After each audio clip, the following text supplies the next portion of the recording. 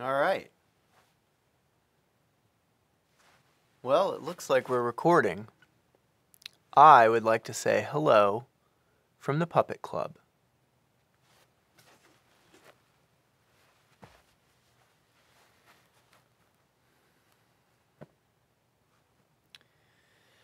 The first story I have is about the wood frogs.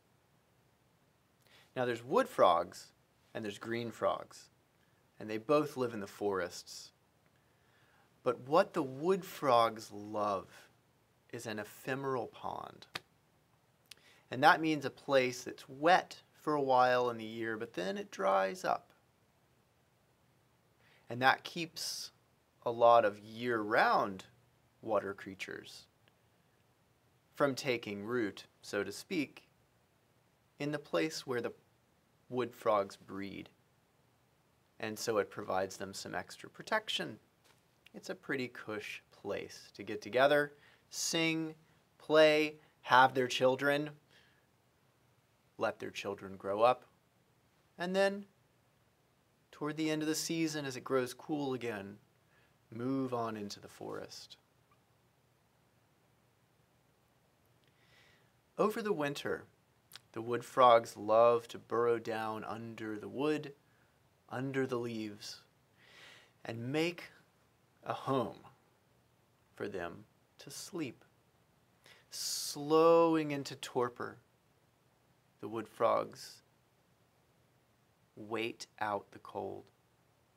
And they are some of the first frogs in the forest to wake up as early as February, late winter.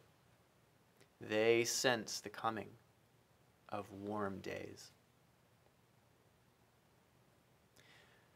Well, one day, the family of wood frogs woke up.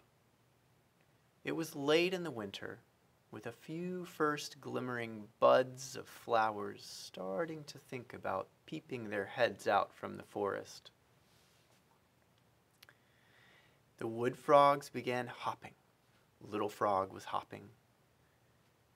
Grandma frog was hopping.